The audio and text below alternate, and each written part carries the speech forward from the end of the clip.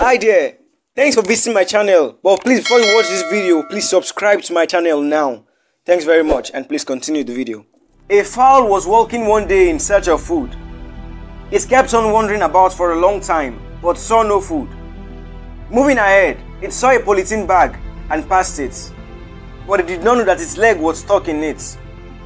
The fowl then began to run, thinking that someone was pursuing it because of the sound the polythene bag was making behind it. It kept on running for a long time until it then realized that nothing or no one was pursuing it. It was just a polythene bag that got stuck in its leg.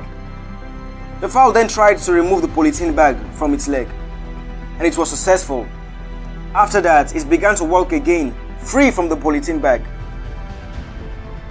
Like that fowl, we sometimes think some things that happen in our lives are caused by others. We blame others for our present predicaments. We lay it all on them, but only if we could check ourselves deep, then we would know that the problem lies within and not without. Before you blame someone for what's happening in your life, why don't you first check yourself out?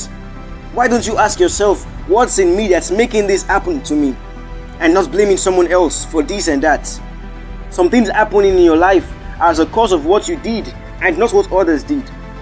So like that fowl, realize that you may be the one causing yourself harm and then work on yourself. All the fowl had to do was to remove the polythene bag from its leg for it to be free. So also, if you don't work on yourself first, nothing works for you.